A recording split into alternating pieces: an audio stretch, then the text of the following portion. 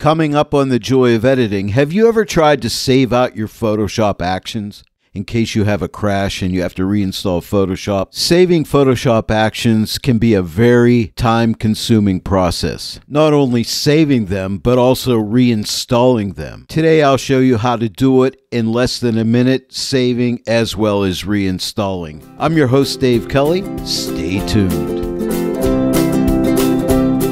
Hello everyone and welcome to the Joy of Editing with Dave Kelly. Thank you for joining me again today. This is going to be a very informative tutorial for you, especially if you have a lot of Photoshop actions and you want to save those out, back them up in case you get a crash in Photoshop and you have to reinstall Photoshop.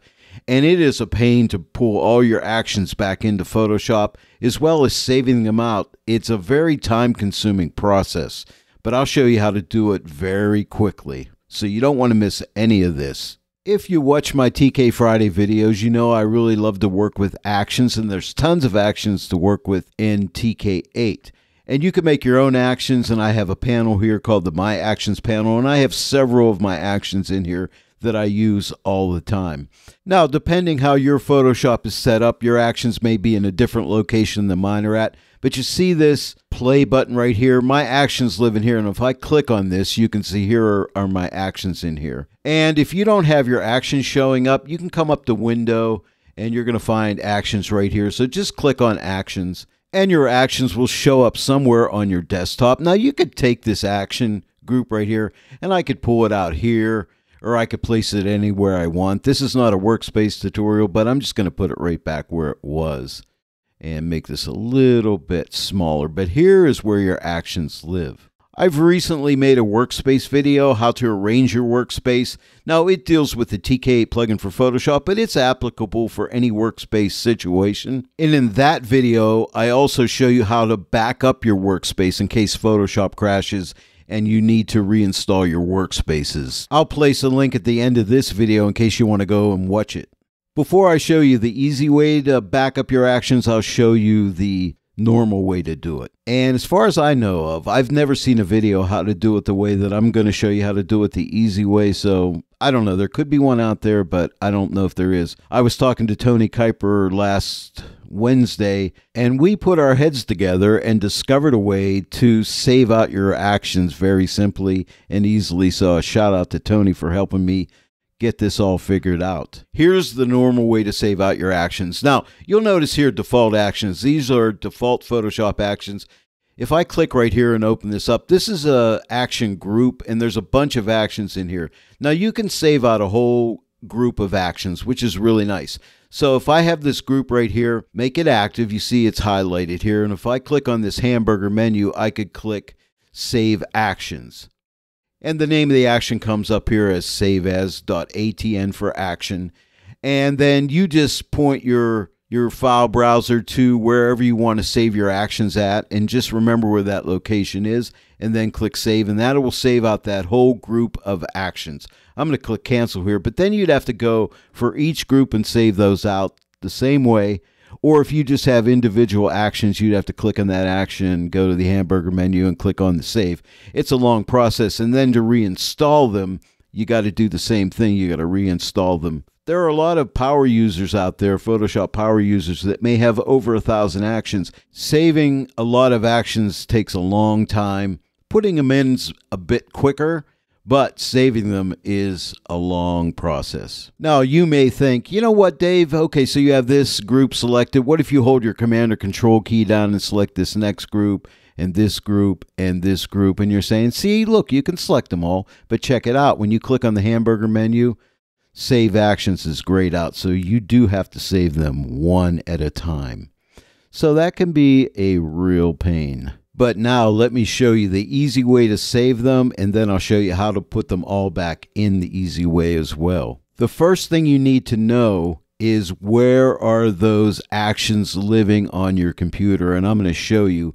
I'll start with a Mac, and then I'll show you where you'll find them on a PC. Now, I don't have a PC, I have a Mac, and I'll give you a few tips for all you Mac users. I'm not leaving the PC users out because I just don't know, or I'd tell you.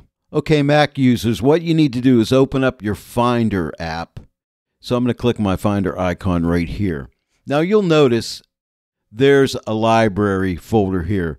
Now, there's two libraries in a Mac, in case you didn't know. One is hidden. This is not the library I want. I want the hidden library. To find that, what you need to do is come up to the Finder menu and click on Go. And you won't see it here. You see it on mine because there was something I did to make it show here all the time, and I can't remember how to do it. But I'll show you how to save it as a favorite. So you won't see it here, so hold your Option key down. And when you do, Library will pop up and you'll click on it. So once you click on Library, it opens up the library. Now here's what I want you to do. This is a Favorites section over here where you can save things out, which makes it really handy to find things. So if you want to always be able to access that library, here's what you need to do. Click on Library, and you see that little folder right there? Click on that, left click, and hold the click down and drag it over, and you could put it anywhere here in the Favorites area that you want. Mine's already right here, so I don't have to do that. One thing I forgot to say is I'm going to click this again and drag this folder over. Once you get it to where you want it, release the left click of your mouse and it'll place it there. I just wanted to point that out. And you'll notice if I come up here to group, and if I click group, it says none. Now you could group things by date last open, date added, and so on. Mine's set for none. When it's in none, I believe these are in alphabetical order. So just scroll down until you find preferences. And once you get preferences, which is right here, here's what I want you to do. We're going to save this as a favorite. This is a tip for a Mac user. Windows people out there, once we get to Windows, if you know how to save folders to favorites, somewhere to access them easily, let us know in the comments section below. But what I want you to do is left click and drag, and again, you can do the same thing. Place it wherever you want. Like I have mine right here, as you can see, preferences. So you would just place it right there, and then it would be there as a favorite. So now when you want to access preferences, all you have to do is click here. See, right now I could double click here and open up preferences. I can go back, or if I click preferences here, the same thing will happen, okay? So that's important. So save that out. Now, once you're in here, what you want to look for is Adobe Photoshop 2023 settings. And again, do the same thing. Left click and drag it and put it over here as a favorite, which I've already done, as you can see, 2023 settings. And I also have Photoshop Beta. And if you also have Photoshop Beta, left click it, drag it over, and place it in favorites so you can access that easily too. Now we need to open up Adobe Photoshop 2023 settings by double clicking on it, or if you saved it in favorites, just click right here. I'll just double click on it. And what you need to do is find actionspalette.psp. That is the one. And what you're going to do is just right click on it, and you can just click on copy. All right. And once you do that, you can go ahead and place it anywhere on your computer where you know where it's at in case you ever need to access it and put it back. So I'm just going to put it on my desktop. I'm just going to right click on my desktop and click paste item. And there it is right there. And now let me show you that this works. What I'm going to do is go back to Photoshop. I'm just going to click on Photoshop and quit Photoshop. And now this is where you have to be brave. I'm going to be brave here and prove that this works. I'm going to click on my actionspalette.psp. I think that stands for Photoshop Preferences. I'm not sure, but I think it does. I'm going to click this, right click it, and move it to the trash. Okay, it is gone. I'm going to close this out by clicking the X. And then if you'll notice on my desktop, here is the actionspalette.psp that I saved out. The other one is in the trash can. So now what I'll do is open Photoshop back up. So I'm going to click on Photoshop 2023. We'll open it back up. I'll just open up that last photo I had by double clicking it. And now here's my actions palette. Now you'll notice I have the Photoshop default actions. They automatically always come in. Okay, so they're there, but look, all my other actions are gone. Kaput. No longer here. But let me show you how you get them back in. I'll go ahead and quit Photoshop again. So I'll quit Photoshop. And now let me open up my Finder again, my Finder app. And I saved these out in favorites, right? So let me go to Adobe Photoshop 2023 settings, because that's where actionpalettes.psp lives. So I'm going to click this, and you can see there it is. But that only has those Photoshop actions, okay? So say Photoshop crashed, and we had to do a clean install of Photoshop. The regular Photoshop actions will come back in, and this shows it right here. But I'm going to go ahead and right click on this and move this to the trash. And as you'll recall on my desktop, my backup copy of actionspellet.psp is right here. I'm going to right click it and click on copy, or I could do a Command C or whatever, and then come up here, right click and click on paste item. And there it is right there. Now I can go ahead and close this out. So I brought my backup back into the Adobe Photoshop 2023 settings. I'm going to X out of here. And now I'll open Photoshop back up and we'll see if this worked. And now we're back in Photoshop.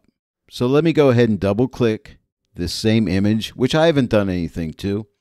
But as you'll notice here, all of my actions are back. And just to show you, I'll add a curves adjustment layer and I'll use one of my actions. I'll just pull down on the midtones to darken it up. And here's a before after action I have in my TK8 My Actions panel. Here's the before and here's the after, and here's my Nick Selective tool. If I click this, it opens up my Nick Selective tool. I'm going to go ahead and close it now. So my actions are all back safe and sound. And now you know how to save out all of your actions very quickly, probably under a minute, under a half a minute, as well as bring them all back into Photoshop in case of a crash very quickly, very easily. And now let's turn our attention to Windows machines. Tony Kuiper sent me this screenshot for Windows users. Okay, and this is the path that you're going to take to get to the actionspellet.psp. You want to go to Users, Username, App Data, Roaming, Adobe, Adobe Photoshop 2023, and then Adobe Photoshop 2023 Settings. That is your path. And if any Windows users out there know how to save a file folder to favorites or something like that, please let us know in the comments section below. It'll be very helpful to those out there who don't know how to do that. All right. But once you get the Adobe Photoshop 2023 settings, you're going to find actionspellet.psp in there.